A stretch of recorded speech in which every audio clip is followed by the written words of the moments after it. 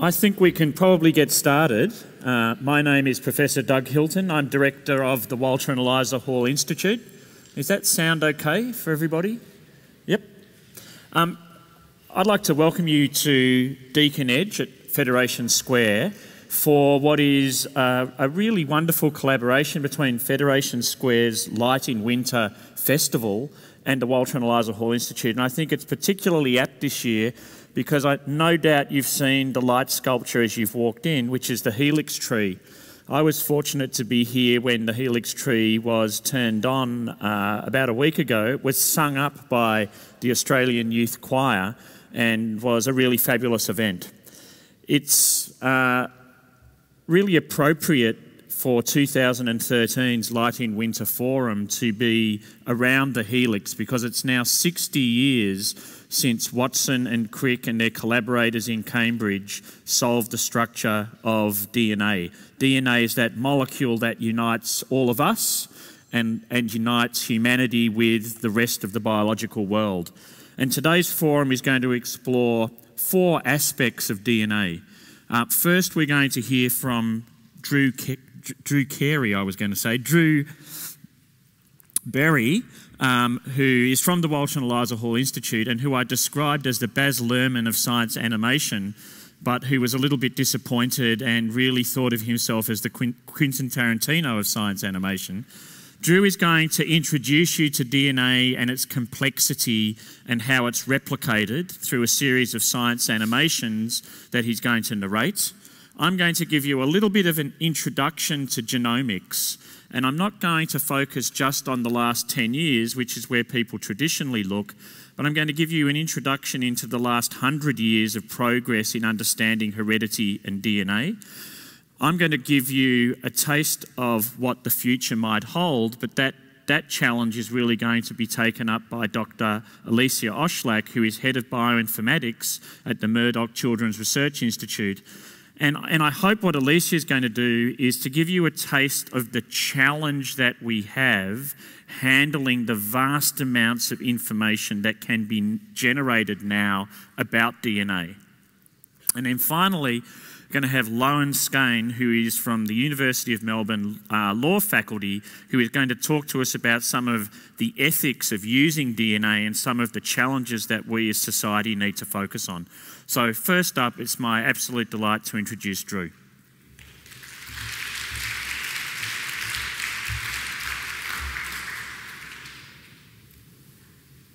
Okay. Well, I've been given 10 minutes to make you all expert molecular biologists, so I better get going. This is DNA in its classic double helix form, and it's from the model is from X-ray crystallography, so it's an accurate model of DNA. If we unwind the double helix and unzip it, you see these things that look like teeth. Those are the letters of the genetic code. There's 4 different types of teeth.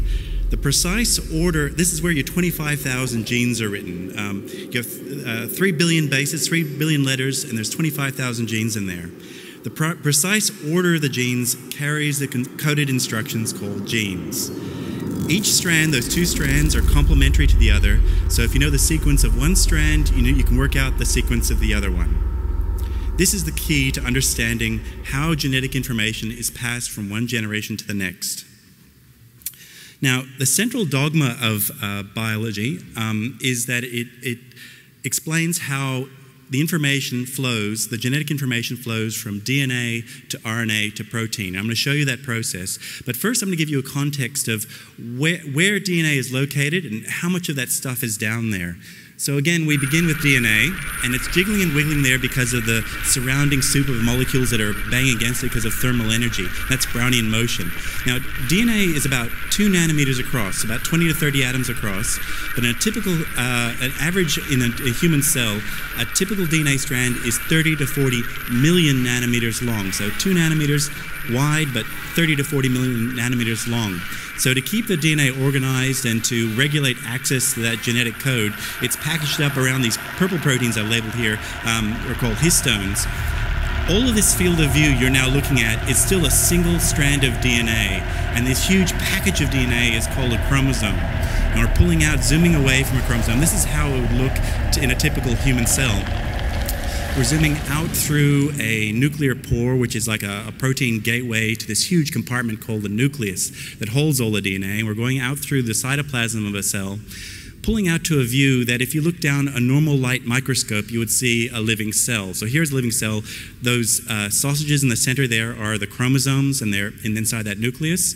But the nuclear envelope breaks down, and this is from live microscopy. This is what it really looks like down a microscope. And those pink purple things are those sausages are the DNA strands packaged up in the chromosomes, and they go through this very striking motion. They wiggle back and forth, and they line at the center of the cell, and then they get ripped apart. One set of DNA goes to one side, the other side gets the other set of DNA, identical copies of DNA, and then the cell splits down the middle. So now you have two daughter cells, both with identical copies of the DNA. So, and you have billions of the cells right now undergoing this process right now, copying the DNA or replicating with exquisite fidelity. What you saw there was actually filmed under time-lapse, so it happened in about 3 hours in real time, and it was sped up, so it happened in about 30 seconds. Now, next, what you're about to see is DNA's most extraordinary secret. It's how the simple code in DNA gets turned into your flesh and blood, quite literally. And here the process begins. So this is a strand of DNA, and there's a set of proteins that are marking the start of a gene. They're flagging the gene. Another group of proteins comes in and recognizing that flag, and they assemble this pre-machine ready to read the DNA code. 3, 2, 1. This blue molecule, this enzyme, a protein set, is running along the DNA and is splitting apart the DNA and reading the genetic code. The DNA is acting as a template, and it's almost like a photocopy is being made. And the yellow molecule snaking out the top is called RNA, which is a close chemical cousin of DNA. Now, what you're watching, again, is happening in real time inside your body. The DNA code is being read and being translated or transcribed into RNA in this sort of yellow ticker tape. The subunits being used to make the RNA enter through an intake hole, as you can see there, and being matched letter by letter to the genetic code, making the transcribing the DNA code into the RNA. Now, the job of the RNA is to carry this genetic code, this genetic message, out of the nucleus to another molecular machine called the ribosome, for production of the protein this particular gene codes for. So what you saw was just one gene being transcribed by this enzyme, this polymerase, into RNA. And once the RNA is outside of the nucleus, there's another molecular machine called a ribosome. Now, there are typically several million ribosomes in each one of your 10 trillion cells. The ribosome is a complex catalytic machine that uses the RNA copy of the gene, to assemble proteins. The DNA reads the genetic code in the RNA in groups of 3 letters, which are indicated by color there, one step at a time.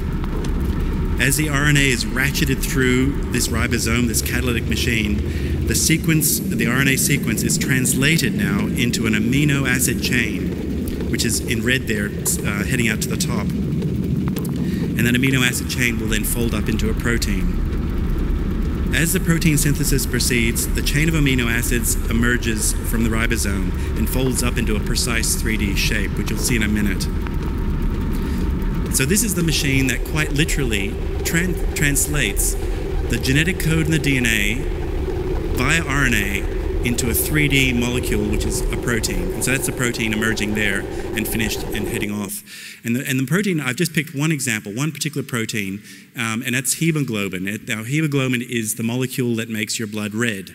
It's also a molecular sponge. It sits in it fills all the red blood cells, and it soaks up oxygen and carries it to other parts of the body. And so what we're going to look at is one particular case where one single letter mutation causes a disease. And this disease, if you see on the right there, the red cells are normal red blood cells, and there's one that's a crescent shape, and that is sickle cell red blood cell, for sickle cell anemia.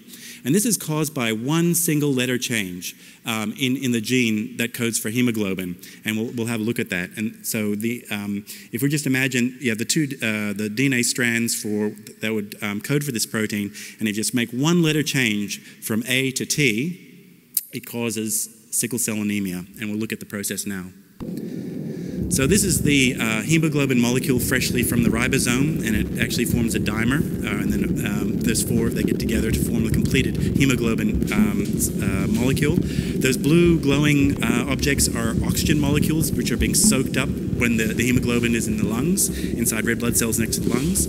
So it literally just soaks it up, and when it gets out to the extremities, the oxygen is then released. But in sickle cell anemia, one single amino acid change, which I've indicated by this little green molecule, green amino acid here, causes the hemoglobin then to stick together like a molecular Velcro, and they form these long chains which distort the red blood cell, which then causes the sickle cell shape, which blocks red blood cell blood vessel walls, and causes extreme pain and disability in people who have that particular mutation. So it really just shows you the dramatic morphological change that occur just from one single letter change, let alone the many others. And so I hope that gives you an entree to the sort of the nature of the science that we're going to be talking about tonight. And that's where I will stop and pass on to the next. So thank you.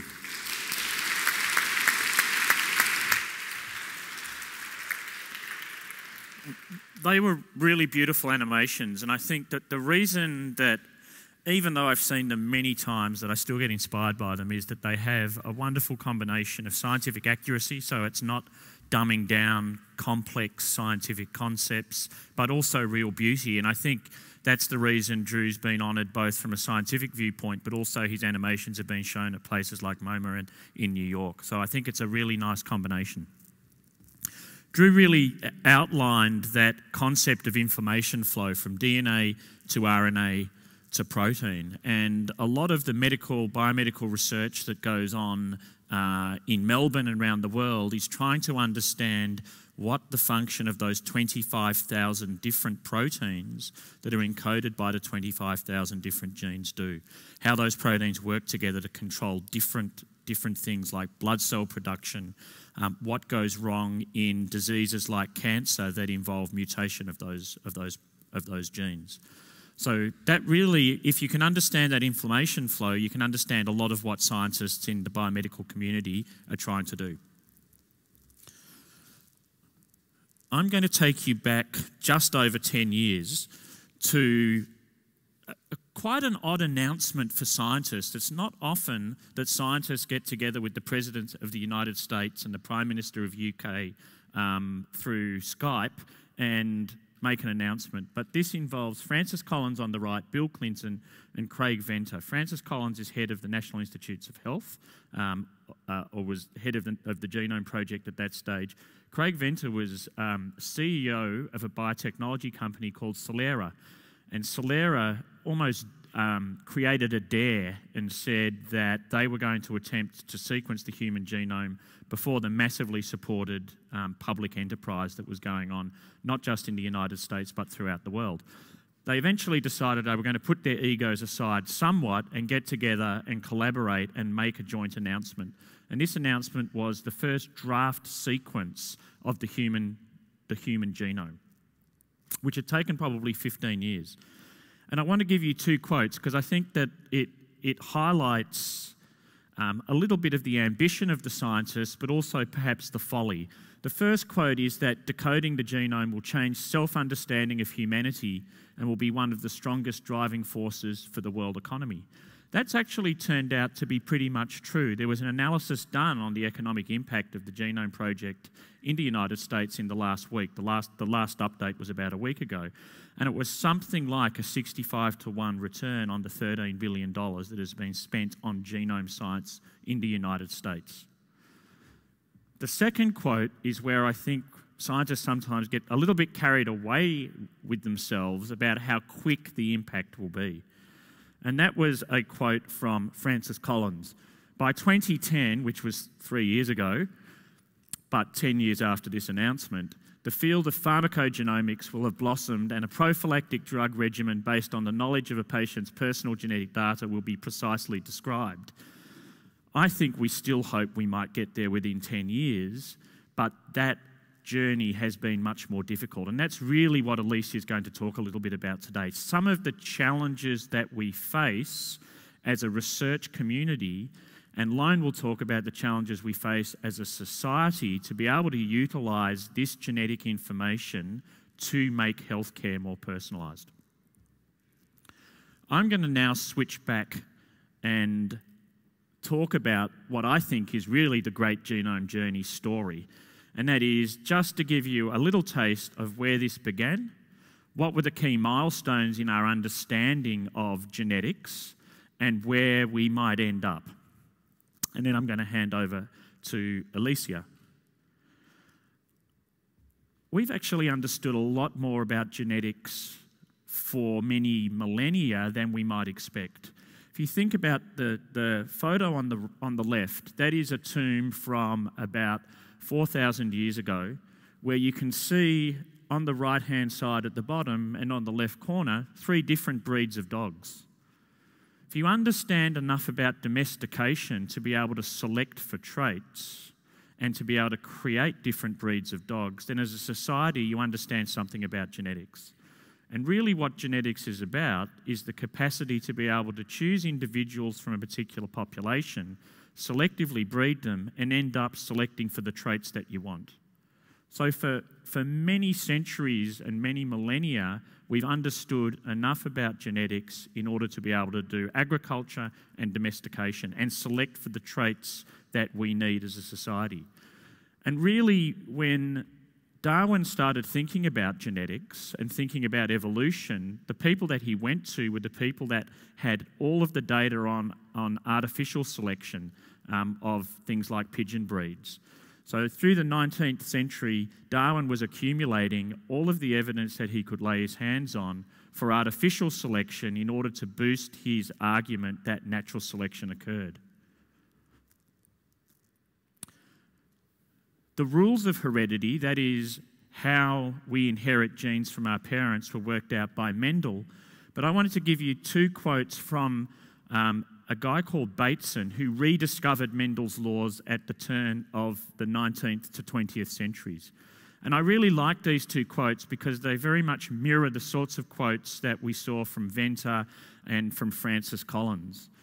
So Mendel also thought this was going to be pretty good. What he said was an exact determination of the laws of heredity will probably work more change in man's outlook of the world and his power over nature than any other advance in natural knowledge that can be foreseen. Seems very similar to me to Craig Venter almost a century later. But I also like his second quote, which I think also shows that people haven't changed that much at all. There is no doubt whatever that these laws can be determined. In comparison with the labour that has been needed for other great discoveries, we may even expect that this effort will be small. And now we think, 100 years later, we're still asking the same questions. We've spent billions of dollars trying to get there, and yet Bateson in 1900 had that same sort of delusion that Francis Collins had in the year 2000, that having made this initial discovery, everything was going to come quickly. And I think that what that tells us is, although there is going to be great progress, and although there are going to be exciting applications of this sort of technology, it's always going to take a little bit longer than scientists expect. Drew's talked to you about a key discovery in 1953, which was Watson and Crick's discovery of the double helix. But understanding that DNA was the substance of heredity was something that took many years before that, and a whole series of experiments by a large number of investigators. Again, we like to exemplify this as a eureka moment that somehow Watson and Crick made the discovery not only of the structure, but that DNA was the substance of heredity and passed the traits from generation to generation. But like all of science, many more people were involved, and it was a longer journey. We also like to think that the genome era really began and ended with the Human Genome Project and the announcement that involved Bill Clinton. Yet almost from the outset of molecular biology, that science was a genome science. The first genomes to be sequenced occurred by the guy at the top right called Fred Sanger, who won 2 Nobel Prizes, and he worked out the sequence of tiny little bacteriophages, which are viruses that infect bacteria. And their genomes are only a few thousand base pairs in length, but in fact that was the first sequencing project, the first DNA sequencing project ever embarked on. And then you can see from 1976 through to the completed human sequence in 2003 wasn't just one genome project, but the determination of the sequence of the genome of a whole lot of different organisms.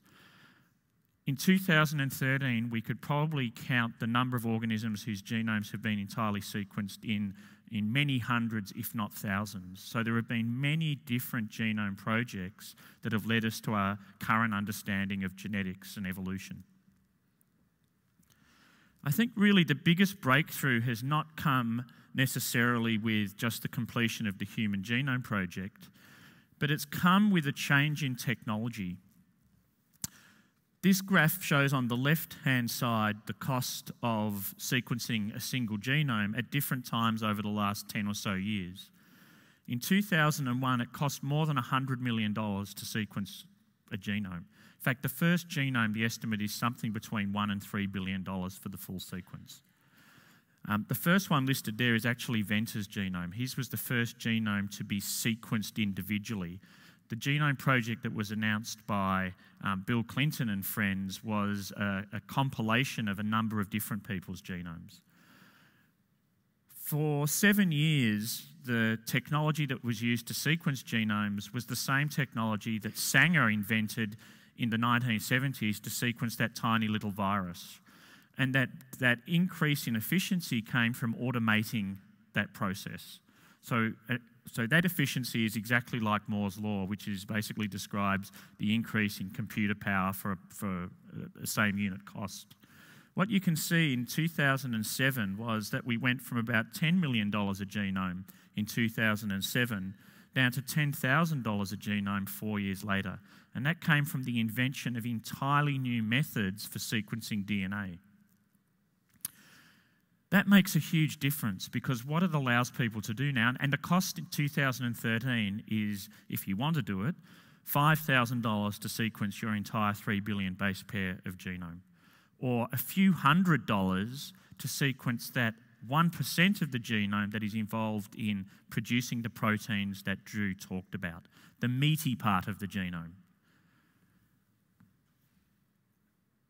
That remarkable drop in price allows researchers, clinicians, and the general population to think about genome sequencing in a matter-of-fact way.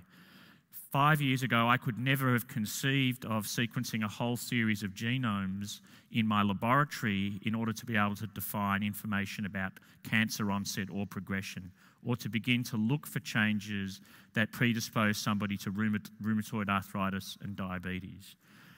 Bringing the cost of sequencing down from $10 million to currently $5,000 opens up a whole world of possibilities that comes from that level of efficiency.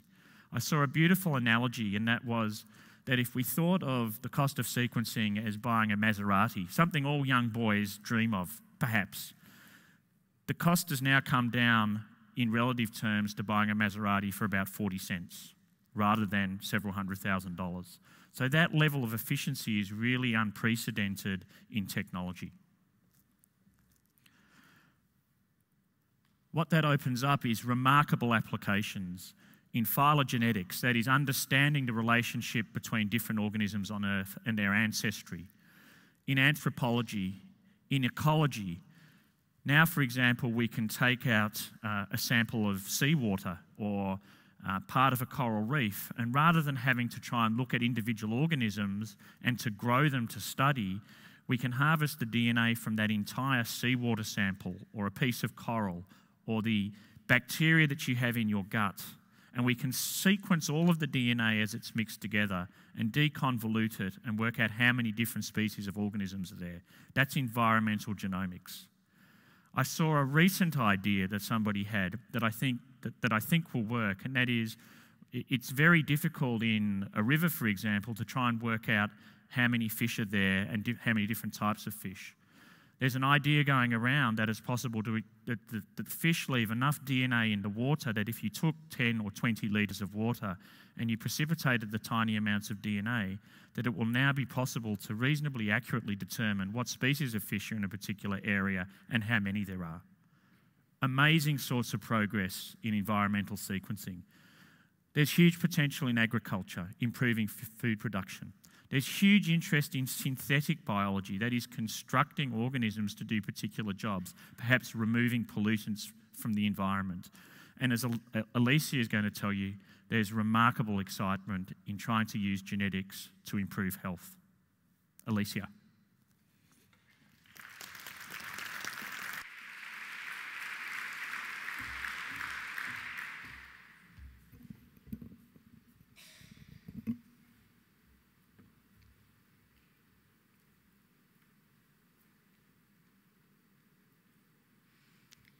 Okay, so in this talk now, I want to tell you a bit about, as Doug alluded to, why we are interested in cracking the DNA code for humans, I suppose.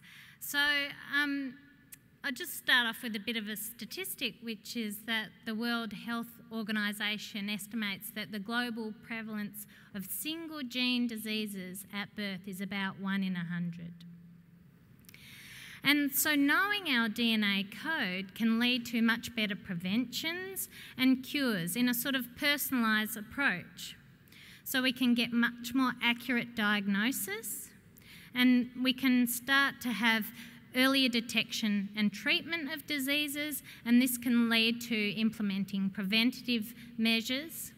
And we can also begin to actually design drugs that might actually combat these particular mutations or variations in the DNA itself. So when we think about a personalised approach to medicine, in some contexts what we're talking about is giving the right treatment for the right diagnosis. So you can imagine you've got a set of patients. They've all been diagnosed with the same particular condition. And so you give them the same sorts of treatment. And some of them respond very well to the treatment. Some of them don't respond at all. And some might have some sort of bad side effects from the treatment. And we could imagine that, in fact, we can separate these responses to a treatment based on their DNA code.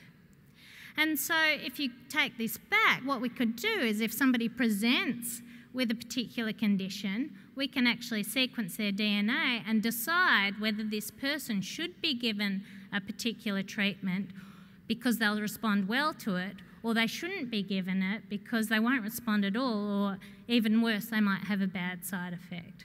So this is sort of the goal, and in some contexts this is actually happening now, but in most cases it is still some way in the future. So now I just want to step back and say, well, why is this problem so difficult to work on, and why have, we always, as Doug sort of has been talking about, allude to how much change it's going to make in the future, and yet it seems to still be, one step ahead of what we're actually currently doing. So the first thing is that the human genome is in fact very large. So the human genome, as has been said, is 3 billion base pairs, or 3 billion letters. And so I like to give people an idea of how big 3 billion really is. So if you think of the novel War and Peace, it has about 3 million letters in it. So the human genome has as many letters as 1,000 copies of War and Peace. So if you stacked 1,000 copies of War and Peace on top of each other, you'd have a stack of books as high as an 18-storey building. And that's how many letters we have in our own personal genome in every single cell in the human body. So as Doug said, the first human genomes were very, very expensive, and they happened around 10 years or so ago. And so there was a public and a private effort, and they were getting cheaper and cheaper. But in the graph that Doug just showed you, what you can see is that we had this technological revolution about 5 years ago, and it's really, really changed our ability to look at DNA. The thing is that these technologies don't actually spit out whole genomes. So that what they actually do is in order for these technologies to work, what you actually have to do is start cutting your DNA up into tiny fragments and then sequence all these in parallel. So it's like getting those 1,000 copies of War and Peace and sticking them through a great big shredder, and every tiny piece of paper has 100 or 200 letters on it. And then we stick all those shredded pieces of paper into our sequencing machine, and the sequencer comes out reading only these tiny bits, tiny fragments of the story. And what my job, if you're wondering what a bioinformatician does, is to reconstruct all these tiny fragments back into the original genome, or back into these 1,000 copies of War and Peace. And then if we're looking for a disease-causing variant or a mutation like the one that Drew showed for the sickle cell anemia, it's analogous for trying to find a typo in one of these thousands of copies of War and Peace. So that's sort of what my job involves, and that's why the problem is quite difficult. So you can see the problem is quite complicated, and we have to use quite sophisticated mathematical and computational techniques in order to be able to sort of decipher the variation that's going, and also to start filtering out what's important and what's not important. Because in fact, every person's genome, as I'm sure you can imagine, has actually lots and lots of differences which determine the individual differences between us all. And not all of these differences are meaningful from a health perspective, and not all of them are meaningful really maybe at all. So you could imagine that War and Peace might be written with English spelling, or it might be written with American spelling, and so there are differences between the two copies, but they don't actually change the meaning of the books. And in fact, there are probably 30 million places or so in a human genome that could be different between any two different people. So when you're trying to look for something that's important in determining disease, this is still a very difficult problem. So I just wanted to sort of finish off with a couple of examples of things that we might be thinking about. So, for example, at the Murdoch Children's Research Institute where I work, we look for mutations which can cause heart disease, say, in children at a very young age. And when we do these sorts of projects where we're trying to diagnose a patient or look like that using their genome, we find in our experience we can do that about 30 to 40% of the time. And so there's still a long way to go in getting a genetic diagnosis for everyone who's presenting with that sort of thing. The other thing I wanted to show was that, say for a complex trait like height, which is something I find quite interesting, there's in fact already over 200 variants in the DNA that we know is associated with a complex trait like height, but still all of those together only explain about 10% of the variation between any individual people. So there are a lot of complex diseases and there's a lot of variance, and trying to distinguish the two is very difficult. So I think it's fair to say that now we have the ability to sequence our own personal genome. So you could, spit in a test tube and send it away, pay $5,000 and get your DNA, get your own human DNA sequence for yourself, and it'll come back on a hard disk for you.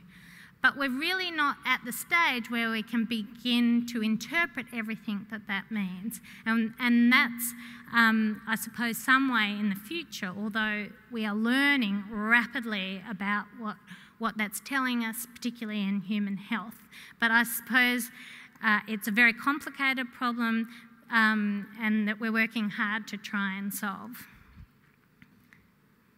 Thanks, Alicia.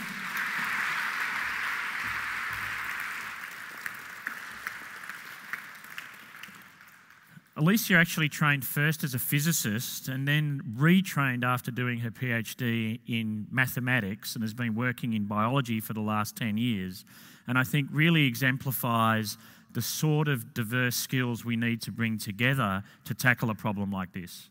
And of course, the other part of the skill set that we need are people that are capable of working with scientists and with the community to try to I guess, the way I would look at it is come up with the rules for the game in this sort of technology. And it's my absolute pleasure to introduce Loan Skene.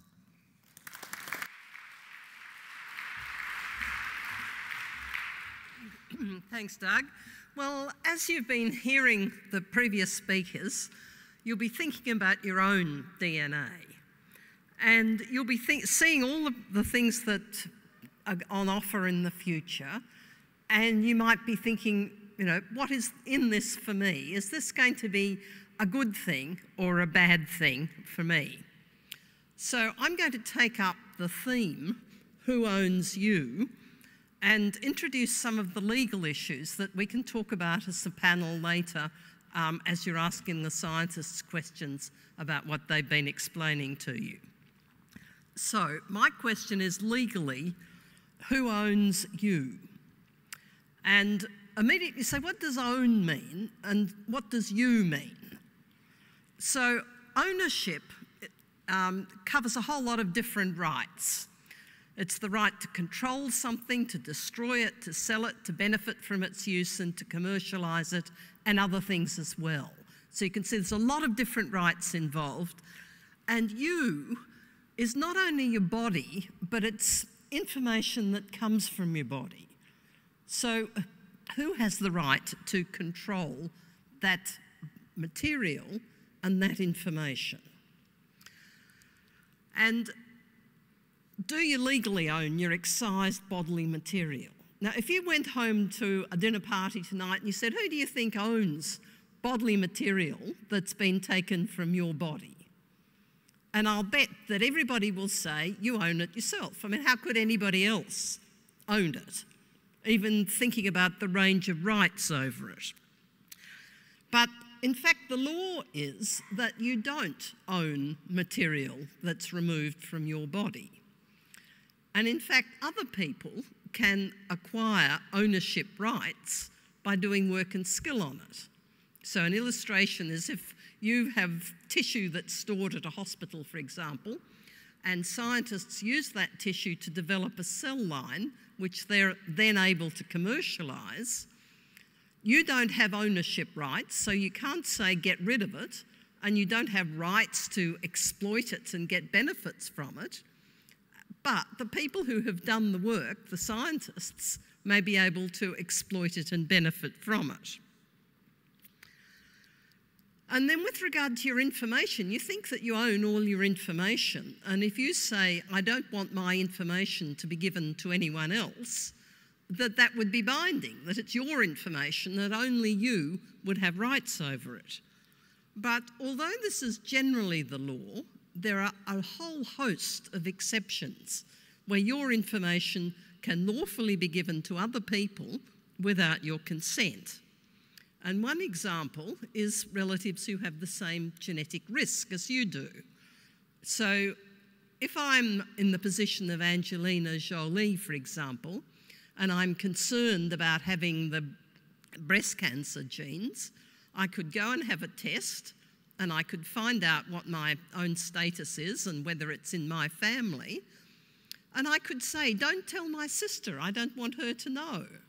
And if I lived in the United States, that would be binding. But in Australia, there is a limited exception to the principle that I have complete control over who finds out my genetic information.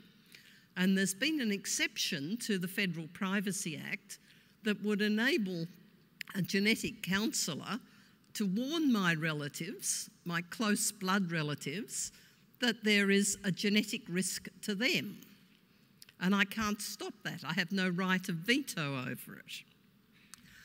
Now, I thought in talking about whether genetic information is a good thing or a bad thing, I would recall this article that you may have seen in the weekend paper the weekend before last, where there's this visiting American geneticist talking about having his own genome sequenced and the impact for him. So he found that he was susceptible to Creutzfeldt-Jakob syndrome and that there is a predisposition to breast cancer in his family. And he was pleased to have this information because he could change his lifestyle to reduce the risk. And people might then say, well, what if there is nothing you can do? If it's a condition that you find that you have where there is no cure and no intervention. But some people, in fact, want to know that information in any event because that's part of how they live their lives.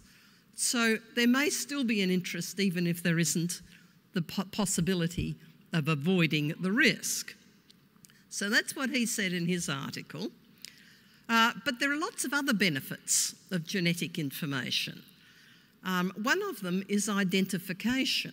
And so you'll all be familiar, because there are programs like this all the time on television, of the power of genetics in identifying or eliminating suspects and in proving that people have committed offences. Over the years, we're going to gain a lot of knowledge from community-wide biobanks. And the most useful biobank is one where everybody has their DNA in it. So it would be best from the community's perspective to have it compulsorily gathered for general benefit. And then for immigration and other reasons why you might want to show that there is a relationship between two people, for example, a paternity test. But there may be advantages in genetic tests there. So what are the concerns that people have? And obviously the principal concern that people have is about privacy. There is all that information about me, which is increasingly going to be stored electronically, which could be linked to other electronic sources of information, and people might get it without my consent, and they might misuse it. So who is going to misuse it? Well, people are worried about insurance companies. And here we should emphasise that the insurance companies that are entitled to use it are life insurance companies or other income protection insurance companies, not health insurance. If you have health insurance, either public or private, there's community rating for the premiums. And you don't have to pay more if you have a serious risk because of a medical condition. But for life and income protection insurance, insurance companies are entitled to base their premium on the degree of risk that you present. And if you present a very high risk, they're entitled even to refuse to give you an insurance policy. And you have to tell them truthfully if you have any information that might affect their decision about the premium. So that's one area that people are concerned about, and you may want more discussion about that later. Taking Doug's line, I would remind you that genetic information is just one form of predicting risk. And everyone who's taken out life insurance will know that they ask you, have you got a family history of heart disease? And you'll be sent for a medical to see if you've got high blood pressure or high cholesterol. So the genetic element is just a more specific method of testing to see whether you're a risk for the insurer. Things like non-paternity people are worried about. Studies show that there is a much higher incidence of non-paternity in the community than many people believe. And of course, one that's had a lot of publicity in the last week is biological patents. So in Australia, the law is still that you can patent a sequence of genes, the sort of thing that Drew showed us, and you can use this to benefit financially by charging people who want to have access to your test. Last week, the Supreme Court of the United States, the highest court, the judges unanimously held that you can't patent a gene sequence of a gene that occurs naturally in the body. If you do something to it to make it a different invention, it will be possible to patent it. There's an appeal in the Myriad Genetics case in Australia, which will be heard in August, and this may be changed in Australia. Now, I want to show you just two quick provisions of the law that are designed and have been recently amended to respond to those concerns. So under the Disability Discrimination Act, it is unlawful to discriminate against a person in the provision of services or employing them or a lot of other ways because of a disability. And a disability is not just what you would ordinarily think of as having, a limb missing or having some sort of disease or something like that. It includes, because of a genetic predisposition to the disability, and one that's even imputed to a person whether they have it or not. So you can see that that is very wide-ranging.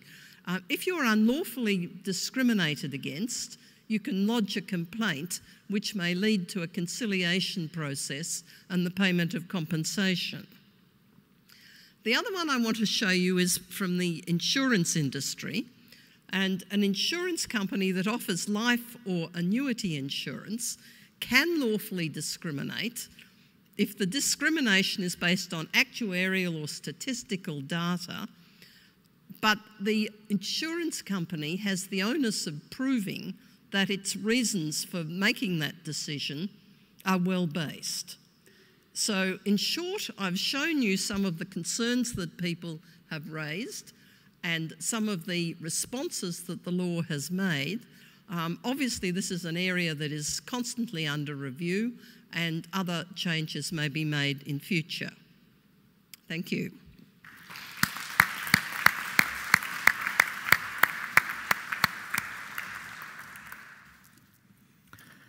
I'm going to ask other three speakers to come up and sit down in these comfortable-looking chairs for what I think is always by far the most important part of any evening like this, and that is where we throw the floor open to questions. There are three of my dear colleagues and friends who have microphones and are roaming round, so please put your hand up if you have questions for any of us. We can get it started. In the front. Oh, well, let's go at the back first. Kathy Walter. Thanks very much, Doug. Anyone who wants to answer this question is most welcome to. In the context of DNA being able at the moment to predict existing disease, I see immediately the force of that. I wonder how robust the science is in enabling one to extrapolate as to likely future diseases and the impact that might have in getting it right or wrong. Thank you. Maybe I could have a go at that. Certainly is possible to predict some diseases with enormous accuracy. So, for example, a disease like Huntington's disease is a degenerative illness that hits at about 50 years of age, 40 to 50 years of age. If you carry the mutation for Huntington's disease because you've inherited it from a parent or it's a spontaneous mutation, then you are almost inevitably going to get that illness. Other diseases, and Lowen gave the example of Angelina Jolie, for example, has a mutation in one of the BRCA genes, the breast cancer risk genes. Geneticists have shown that if you carry those mutations, your lifetime risk of breast or ovarian cancer is somewhere between 40 and 80%. So much higher than women in the normal population, but not a certainty. And then there are other changes that we have in our genome, differences we have in our genome, where, for example, the change may give you a relative risk of just 1 or 2% more than the general population for a disease like diabetes or heart disease. And it's your inheritance of 10 or 20 of those little changes that add to your risk of getting the disease. And while height is not a disease, is it, Alicia? No, it's not a disease.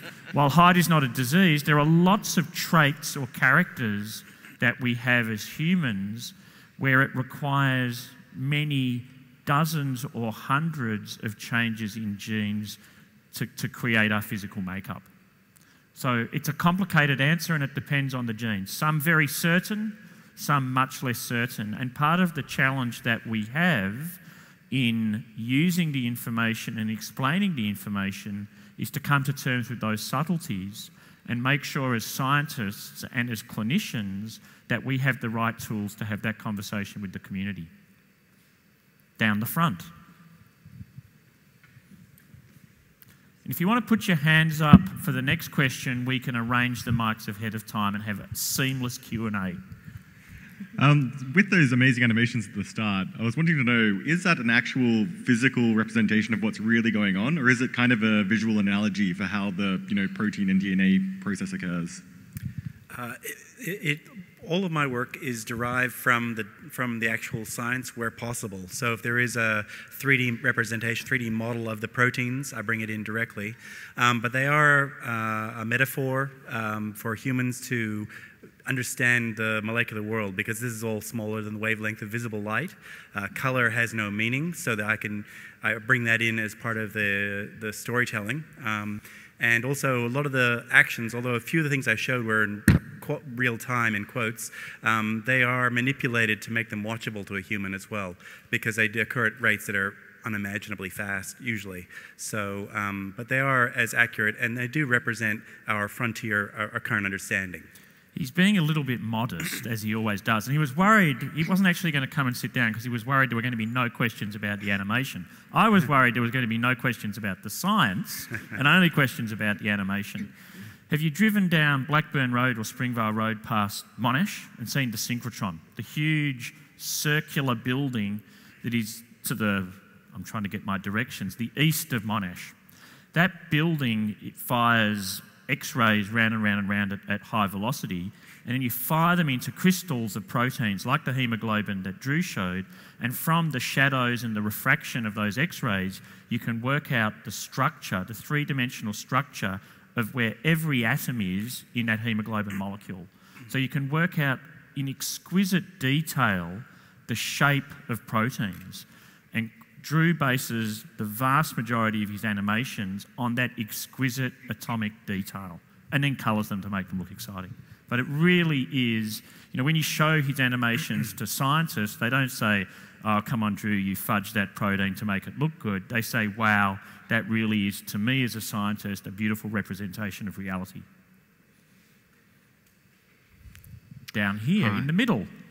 Yeah, so it was interesting you brought up before that science and technology seems to be changing how humanity sees itself. And so it's interesting that we often look at the disease model in order to determine whether we need help with medicine. But I guess with this technology racing ahead as it is, it might be interesting to consider that we may be able to use the technology to improve our lives. We already think coffee at amazing amounts in order to make us more productive at work or whatnot. So I guess I'd have to echo Julian Savulescu, who came down from Oxford, who's actually an Australian, brought up some interesting points when he spoke in Australia about eugenics and the want of humans to, improve and get better at doing what they're doing or improve themselves through technology and medicine. Would you like to comment on that? I'm going to handball that to Lone, a big loopy handball. Yes, well, I think it's interesting the use of the word eugenics in these circumstances. If you were planning to have a child and you knew that there was a very serious medical condition in your family, like muscular dystrophy, from which if you have boys, they will wither and die young, and you had the opportunity to use assisted reproductive technology to form a number of embryos and to have those embryos tested and have implanted the ones that are not affected by this awful condition, and you chose to do that, would you describe this as eugenics? And it seems to me that that word is so value-laden with the Nazi experiments. So that's my first thought. The second one is trying to improve your health. So if you knew that you were the sort of person who could run a marathon, or you're better over sprinting because you've had a genetic test that tells you something about the way your muscles work, is that a bad thing? I mean, that's to make you a better sportsman. So I think that there's a lot of language that's used about these sorts of things that shouldn't be. I think there's a huge opportunity to use this sort of information for what we now call wellness rather than treating disease. And I think that's in part about what your question got to. That is taking steps that, you know, we all periodically take, often after New Year's Day, about making resolutions for better health. But the information that you have around your own personal genetics can make those resolutions stick far better. There's some really interesting bodies of work that if you can personalise a prevention or a wellness strategy, then people will stick with that far more than if it's just general advice. I think the other thing that I find really interesting, and Lone and I talked about that today as we were coming back from the ABC studios in a taxi, and that is some of what I would have considered quite conservative, religiously conservative communities have really embraced exactly the sort of technology that we talked about. Within the Ashkenazi Jew population, there are a whole set of genetic illnesses that have a much higher frequency, and it's well regarded now within that population that you have genetic counselling before marriage. So I think if you can explain to communities the risks and the benefits associated with adopting particular technologies and have the sorts of discussions that we're having as a community today involving people with lots of different skills, then the general population is much willing to embrace new technology. The Cypriot community, again predominantly an Orthodox community, have made decisions about genetic testing to avoid blood cell diseases that are so prevalent in Cyprus that if they went unchallenged would bankrupt the country in treating their population within a few years. So again, a community that has deep religious values, capable of being sophisticated enough, having had discussions among themselves to adopt technologies when they see the benefit is great. And I really get inspired by a forum like today where we have 200 or 300 people from the community on a dark winter night that are willing to discuss and debate and embrace discussions about technology, because I think that really is the sort of discussion we need as a society to be able to make the right decisions. And the scientists are not the ones making the decisions, and the lawyers are not the ones making the decisions. It has to be a decision we come to as a community. Next question. Up the back, in the blue.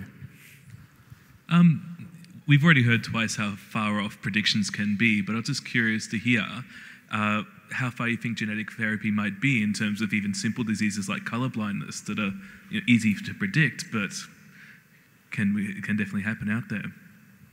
I'm going to answer that as well, unless you guys want to have a go at it. I think there's two questions there. One is there's a difference between a therapy we can use based on genetics and what I would call gene therapy. So I think there's been a huge amount of hype and promise about both of those. We're capable today of making informed choices clinically about your treatment based on your genetics. So for example, if you're going in for an operation that requires a general anaesthetic, there are changes in your DNA that we can look at, or points of your DNA that we can look at, to predict whether you'll have a catastrophic reaction to a particular anaesthetic and then go into a coma on the table. So today there are a whole host of decisions we can make clinically about your personal genetics. Gene therapy is a far more difficult set of medicines. And that is where we've identified a gene that is perhaps mutated within your genome, and we take a piece of DNA and we put it into cells in your body to repair that genetic change. That has had a huge amount of promise over the last 20 years. There have probably been 1,000 or more clinical trials and precious few successes. The successes have involved where it's possible to put the new gene into an adult stem cell that you have in your body and use that to reconstitute a particular tissue like the blood. And so there have been successes in those areas, but they've been limited. And the trick is to be able to repair the gene in a way that doesn't leave any damage behind in the repairing, and to be able to get it into enough cells to make a difference. So huge technological challenges, and you're right that it's been hyped up enormously. And I have to say, I'm not clear when gene therapy, that is the repair of genetic defects, is going to be widespread. Anything to add? Or are you happy for me to take that one? Next question. Down the front here, up the back, and then we have another question down in the front. Hi, thank you for your talks. They've been very informative. I've got a question regarding the US Supreme Court ruling for patent. Lone News say that in the ruling they say that it can still be, a human gene can still be patentable if it's been modified to a certain extent. To which I guess is, how long is a piece of string? And is there a precedent that we have for that? I also have a bit of a follow-up question for that, but I'd like to hear your answer first. Yes, well, the reason why the gene was not patentable was it was the same gene that you have inside your body, and the only thing that had happened is that it had been taken out of the body. So this was like a discovery, and usually you can't patent a discovery. You can only patent an invention. So there's got to be an innovative step that changes something that is found in nature into something else that is useful. And so that wasn't the case with this. Now, what they described, they call it a synthetic gene, but it would be something that is, I can't tell you, I mean, I take your point about the piece of string, and I can't tell you exactly what you would have to do to it, but there would have to be this innovative step that changes something that is found in nature into something that is, meets the test of an invention. Yeah, because I was wondering if that opened the door for, say, a hybrid of synthetic and also natural occurring nucleotides to form a particular gene. But the second part of my question was, we already have synthetic oligos available for commercial production and use in research. Now, are those still covered by, say, that particular ruling, because it is a completely synthetic piece of DNA? Well, despite it mimicking like an analog. If it's something that you could say has been invented, then it could be covered by a patent. So I don't know if there's a patent on that or not, but if there were and it was an invention, that would continue to apply. It wouldn't be affected by the principle in the Myriad Genetics case. Okay, because I was more referring to, like, say, influenza particular sequence in it has been replicated but purely synthetic. So there's been lots of DNA synthesised, so I don't think the synthesis of a particular piece of DNA from a research viewpoint is going to break patents. So as a researcher over 25 or 30 years, I've never stopped doing an experiment or pursuing a particular avenue of inquiry because of the existing patent literature, right? So my and probably all my colleagues' attitude is, come sue me, right? We're not making much money. The chances of you getting a lawsuit up to stop a researcher doing experiments are zero. I think that, and again we've discussed this today, there was a push in the Australian Parliament to ban patents on any biological substances, and I presented to the Senate inquiry on that patent. If you say that quickly, let's ban patents on any biological substances, kind of sounds like a good idea, something that nobody could disagree with.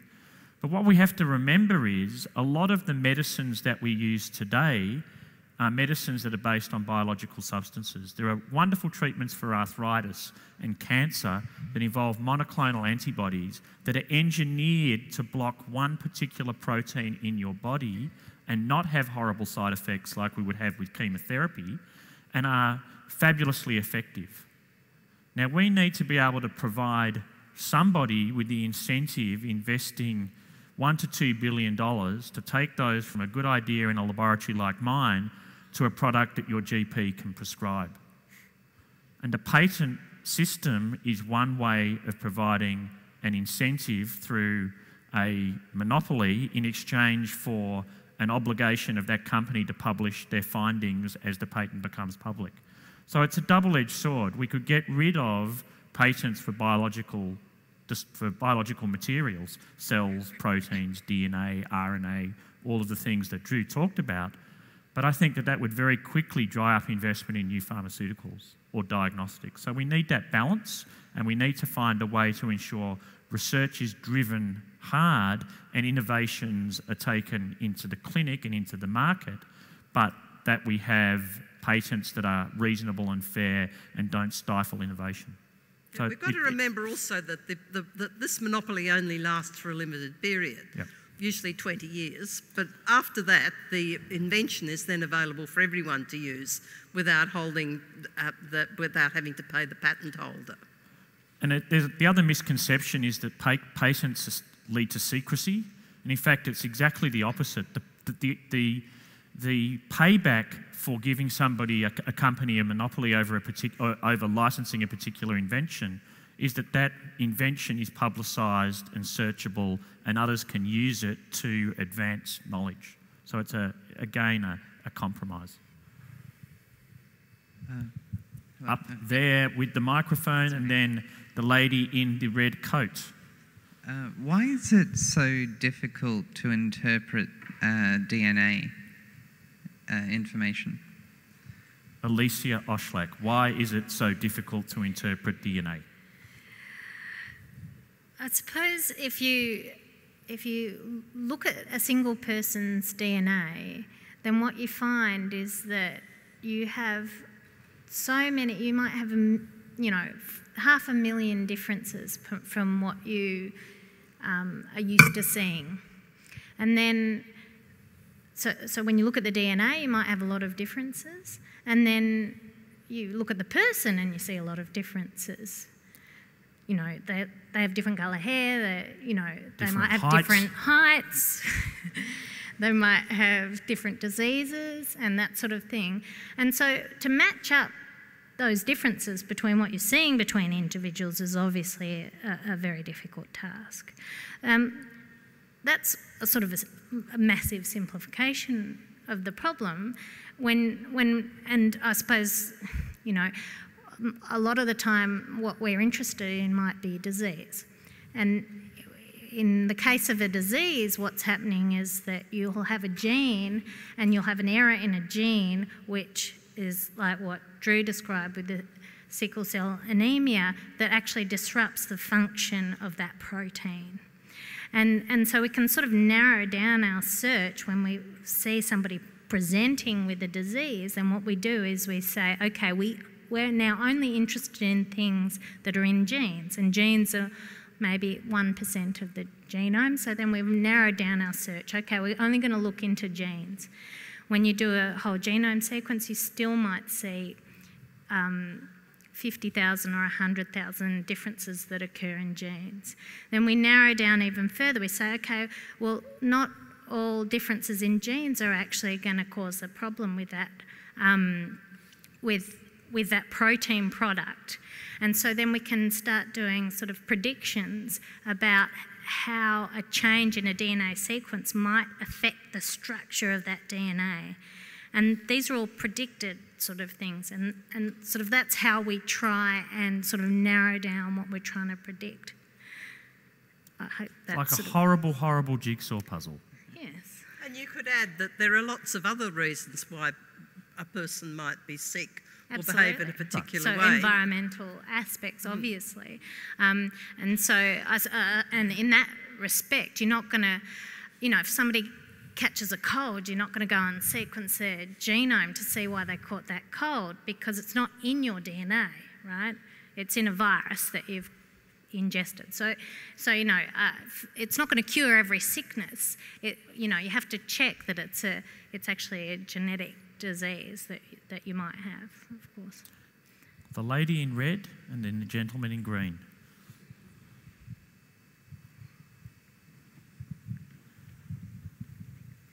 This is a question for Professor Skene. Do you believe that the law in Australia is adequately keeping pace with genetic developments to address particularly some of the concerns that you raised with genetic testing? Well, it's very difficult in an area of rapid change. Laws can be developed after community consultation and new acts can be passed, and then something is discovered that's quite different from what they anticipated. And so you have to keep going back to the laws. Every time a law is changed, you have lengthy consultation, and then it's got to go through both houses of Parliament, so this takes a long time. So I think it's inevitable that the law will always be in the rear and limping a little, to quote one of our High Court judges, because you can't anticipate what's going to happen next. I think it's important, as Doug said, that we've got to keep talking about what our values are and to try and reflect that as much as possible in law. I think we should also make great use, as Australia always has done, with ethical guidelines like the ones developed by the National Health and Medical Research Council, which are much easier to change. So if you have a new development, a new scientific development, you can immediately put it out for consultation, well, immediately is within a year or so, and change the ethical guidelines which provide guidance for people on how to behave in particular circumstances. Thanks. Here, and then the front. Can we have a microphone down to the front row? I'm a bit embarrassed because I've got a bit of a block, my age probably, but I can only think of the word vaccination. But these type of things are given to children who've just been born, being given to adults, which sometimes have caused the child they're carrying to die because of genetics. And religious groups have been suspicious and sometimes refused these things on those type of grounds. Now, with this investigation, could one then assure a person who has been recommended a jab of that description that it won't be damaging to them? So there would be a huge piece of research needed to be done to understand how the genes that, for example, control the immune system and therefore the reaction to any vaccine would dictate, for example, an adverse response. If anybody here is interested in the safety of vaccines, there was an absolutely wonderful documentary on SBS that was recently aired that, what was it called? Jabbed. Thank you to the young girl in the front row, whose memory is far better than mine. It was called Jabbed. That would be a must-see for everybody in the community. An absolutely wonderful piece of work that, in a very matter-of-fact way, describes both the risks and the benefits of vaccination. Thank you. So, great question. And then another question. Can genes repair themselves over a period of 3 or 4 generations where there's been damage? Yes, absolutely. So there's, in each generation there is, so within a cell, there's lots of different ways of thinking of generations. Drew showed you a beautiful picture of a cell dividing in the body. So we have many generations of cells within our body. Cells, daughter cells, granddaughter cells that have gone through 1, 2, 3, 4, 5 divisions. As the DNA replicates, and Drew showed you that opening up and the reading of the letters, about 1 in 1,000 times that a letter is put in, it's the wrong letter. But the beauty of the DNA machinery is that it corrects itself, sees that there's an error, comes back, proofreads, edits, and puts the right nucleotide back in. So at the end point, the error rate may be 1 in several million rather than 1 in 1,000. So from a cellular viewpoint, there's DNA repair occurring all the time, and there's a whole lot of those proteins that Drew talked about whose only job is to recognise errors and repair DNA. Next question, down the front. Hi, this is a question for Drew. I spent 20 years teaching chemistry at both school and university level, and I have to say that that was the most beautiful representation of the replication of DNA that I've ever seen, and I was wondering if we could see it again, because the first time wasn't enough. Would people like to see the animations again? Come on, an encore, Drew. Right. Okay. And I should say that up the back on the table are little packets that have CDs in. What's your name? Thank you, Sam. She's been fantastic. And I've never met her before tonight, so I haven't installed a helper in the front row. There's a whole lot of little packets with CDs in that show not just these animations, but other animations.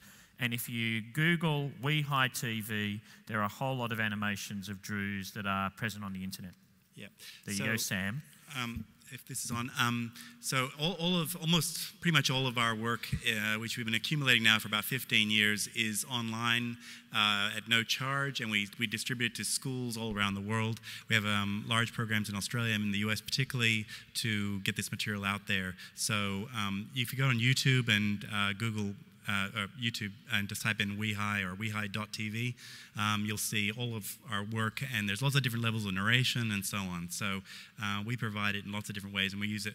Our material is also used in documentaries, museum exhibits like at Museum Victoria and around the world, and so on. So we have a massive effort for public outreach. Come on, let's get the animation. You want to play an animation? No more Okay, I'll play you one. I'll play you the hottest, the most important one. In fact, I think Doug was kind of expecting me to play it today, but I didn't. And it was actually really a turning point for me, because I thought I did it for 2002 for James Watson for the 50th discovery of the double helix, and it shows you the DNA replication mechanism. And if I have it here, I do. I'm just looking for a good one. We're not getting it on the screen. Okay, hopefully they'll switch it over in a moment. Yeah, okay. Can we switch it over to the laptop again? Yes. This one is an accurate representation of the actual DNA replication machine. When I created it, I thought it would be a complete disaster because it was too technical, and it's actually turned out to be the most important animation I've ever created, and this is the one that ends up in art galleries and so on. So, what you have, this is the actual DNA replication machine that you have occurring inside of you, at least the science of 2002 when I built it. The DNA is entering the production line from the left-hand side, and it's being split into those two strands, and the two strands are then being copied. One strand can be copied directly, and it can be seen being copied off to the right-hand side there by the purple molecule, which is replicating it. But things aren't so simple for the other strand, because mechanically it actually runs backwards. So it's thrown out repeatedly in these loops and copied one section at a time. But that collection, this machine, this molecular machine you're looking at, is a group of proteins that get together, and each one has a task to do. And this is actually as is occurring in real time inside of you. And so the blue donut-shaped molecule is doing the splitting, and there's other molecules that are doing checking and proofreading and preparing it for copying. And this mechanism also has error correction. So if there is an error that's made, it can stop, fix the error, and keep on going. So you have, on average, about 8 of these machines per cell. So you have billions of this machine whirring away at this speed right now inside of you. And it does represent the very latest of what we understood in 2002, but broadly this mechanism is about right for what we understand today. So with that I'll stop. So,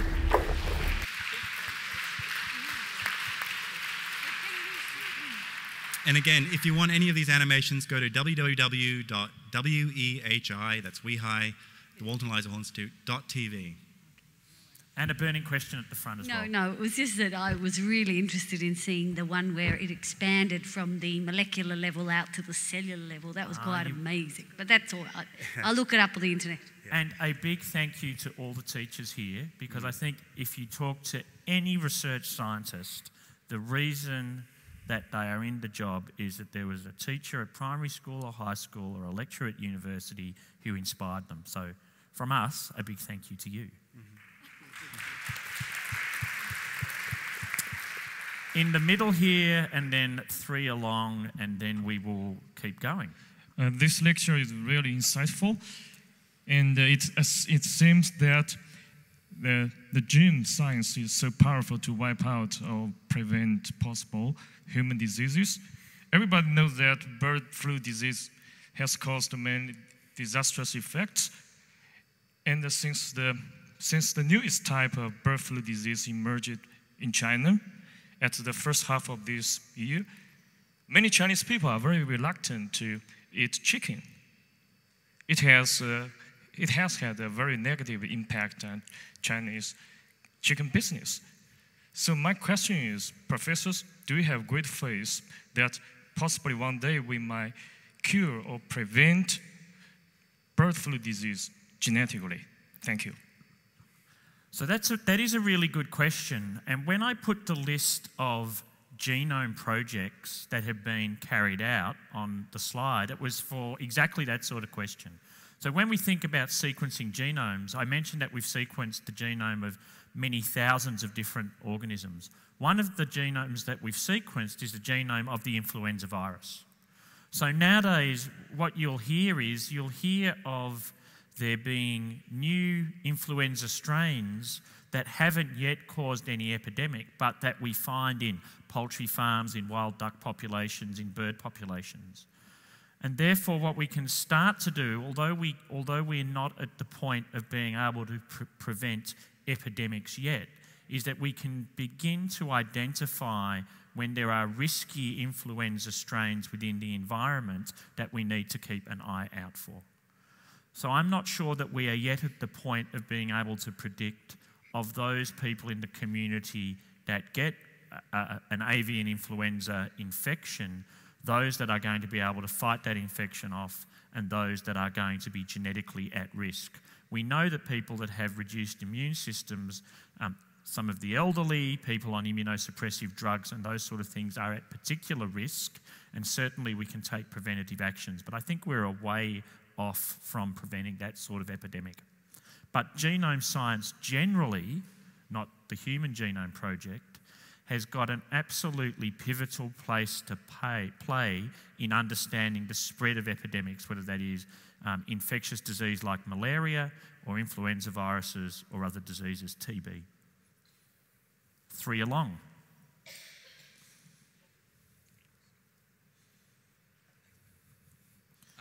Hello. Yo, just wanted to say you guys were wonderful. I'm a simple primary school teacher married to a scientist, so that was just, especially the animations, and you guys explained yourself incredibly well.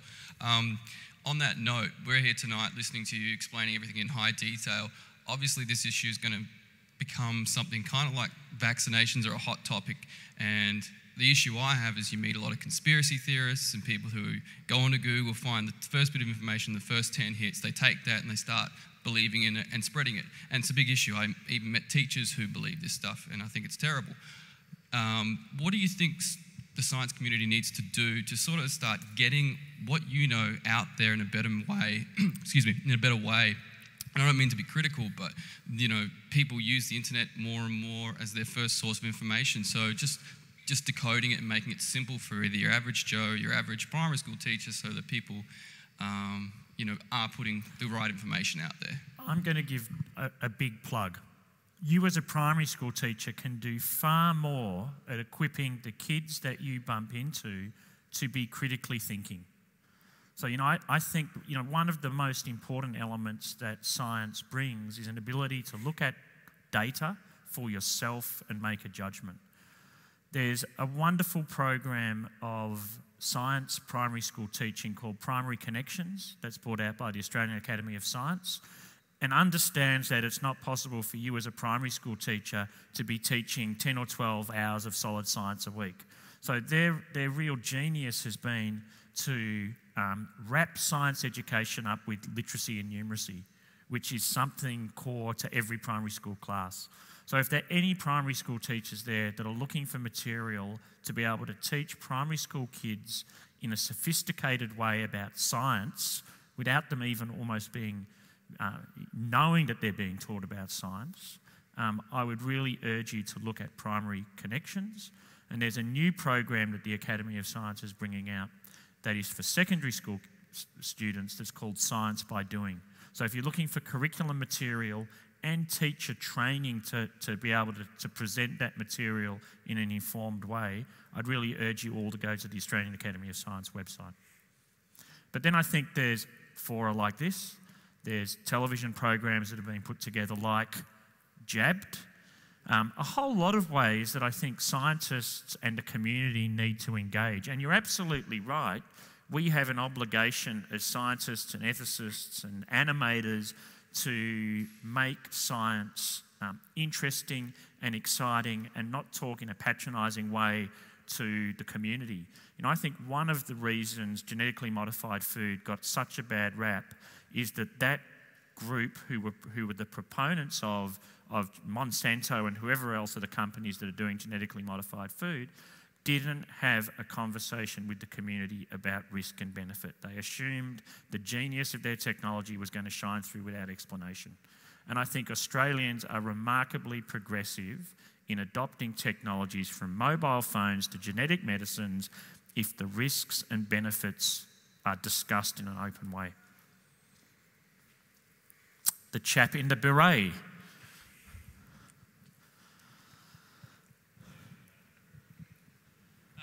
I was just interested, I'm a VCE biology teacher, but I was interested in whether this technology is going any closer to discovering what all the other stuff, not the genes, but the other stuff, what it does. Because you're sort of saying about the complexities of sequencing and then matching them up, and then obviously if you know what gene you're looking for and what protein, you can just say, yep, that's it.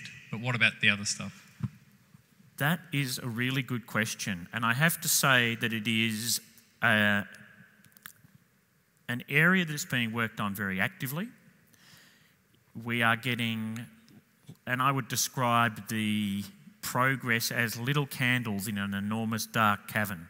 And so, you know, I think initially 15 years ago we thought of the genes that encoded the proteins and some of the RNA machinery, that's a little bit of an extra detail, and then the junk. And we called it the junk DNA. Now, in fact, what we found is larger and larger part of the genome that isn't involved in encoding proteins is playing a regulatory role. So a lot more of it is transcribed into RNA and plays then a role in regulating which genes are turned on and off in particular cell types. So, for example, we have 25,000 genes in every one of our cells, but not every one of our cells uses all of those genes. Hemoglobin gene is needed to be used very actively in a red blood cell, but if you're a nerve cell, you need to turn the hemoglobin gene off because you don't need to carry oxygen. And so there's a whole lot of RNA that's encoded in the junk that helps regulate which genes are transcribed in which cells. And that broadly is something we call epigenetics, the regulation around the genome or over the top of the genome.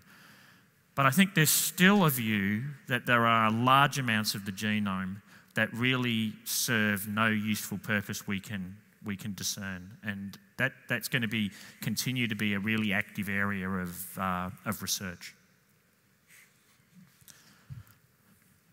The lady in the turquoise cardigan.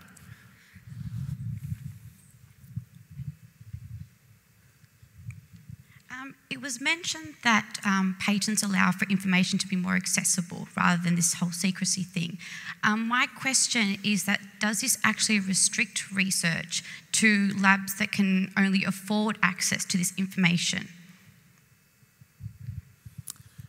Well, in order to get a patent, you have to describe what you've done in the course of your invention in a way that other people can do the same sort of thing. So I don't think that this adds to the cost of getting the patent. For other people, they have to pay to use the patent once the invention is patented. And though, as Doug was intimating, often a patent won't be enforced against a researcher or a research institution, not only because they don't generally have a lot of money, but also because it's believed to be in the community good that research should be done. I think you were also maybe intimating at a slightly different nuance, and that is, you know, one of the things that concerns me is that, for example, if it costs $5,000 to sequence the genome and Medicare doesn't give you a reimbursement, then are only the people living in the North Shore of Sydney and in Toorak going to be capable of accessing that? And I think you hit on one of the grand challenges that faces Australia as a nation, and that is, I will guarantee that there will be amazing breakthroughs in medicine that are developed at institutes like mine and institutes like the one that Alicia works in.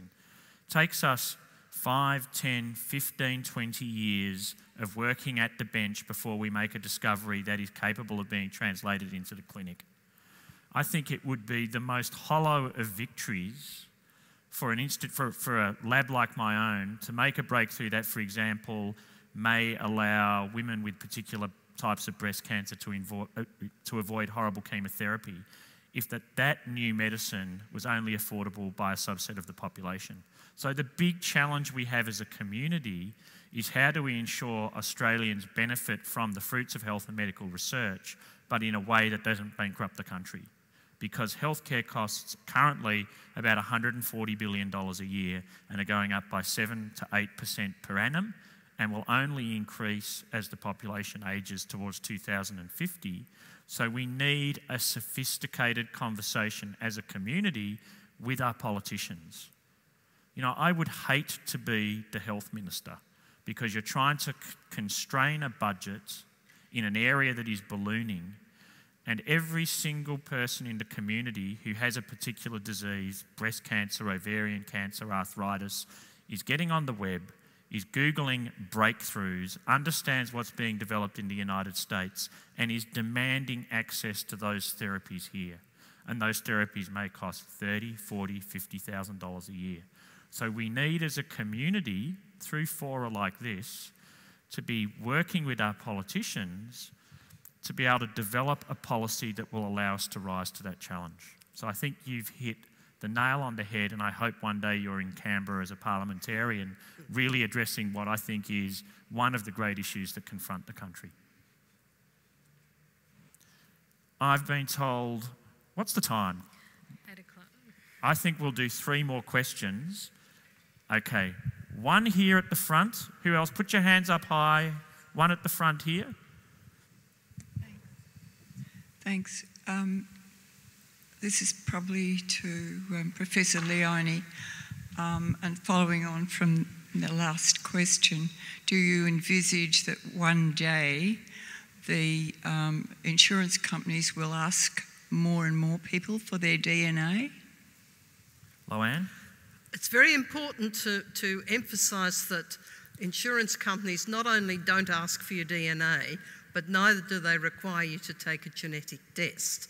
And I don't think that this would be altered because it is such a sensitive issue.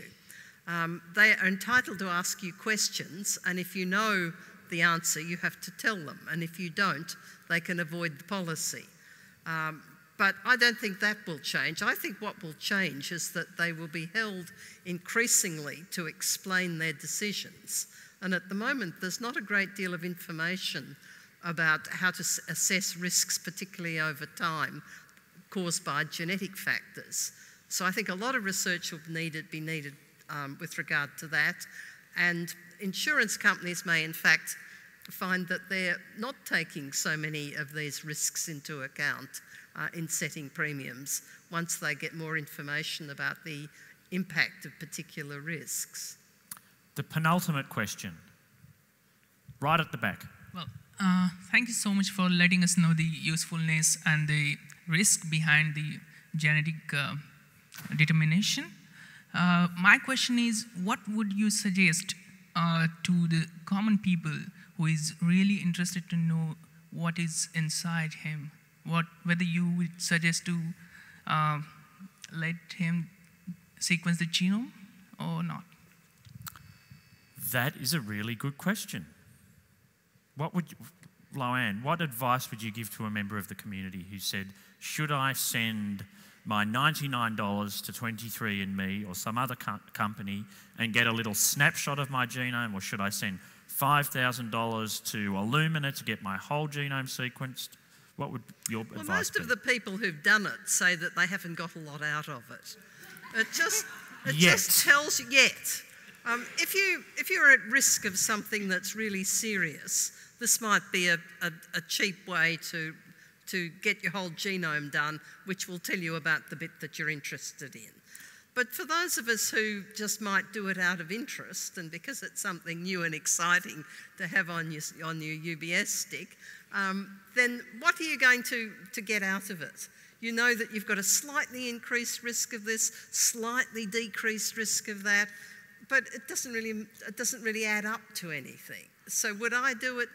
I don't think I would at the moment, even the cheap one. Look, I think there's a big discussion about how one uses this information. I would certainly consider having my own genome sequenced if I knew that there was something clinically actionable, something that I needed to be able to do clinically or preventatively around a particular scenario. So if I was going in for surgery and I knew I was going to get an anaesthetic, I think I would like to know whether I was going to have an adverse event. So when there's something specific that is genetically linked, then I think I would be motivated enough to go and get the test.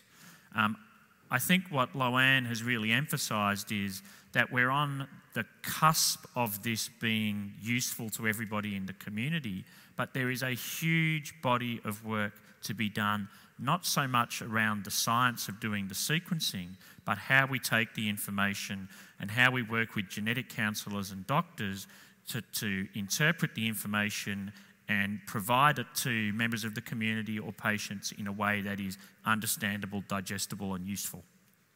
Last question. We humans have interfered a lot with everything, including industrialization and also domestication of species, deforestation and everything, and has caused a great impact on the environment. How do you envisage that DNA technology will affect our own species? Look, I guess my view is, I'm eternally optimistic and very much a half glass full sort of person. I think you're right that humans have intervened in the environment in a myriad different ways, but I really celebrate the sort of intervention in the environment that means there are not kids in Australia dying from preventative infectious diseases as there were 40, 50, 60 years ago. That for the majority of Australians, Indigenous populations aside, for example, our rate of rheumatic heart disease has gone down by a factor of 1,000. So I really celebrate the advances that in health that technology has driven, and I think that genome sciences will play a role, won't be the solution, but will play a role in similar advances over the next 40 or 50 years. I think we'll end it there. Everybody's had a great lot of questions. Can I firstly thank my co-panel members for what I found to be very inspiring presentations.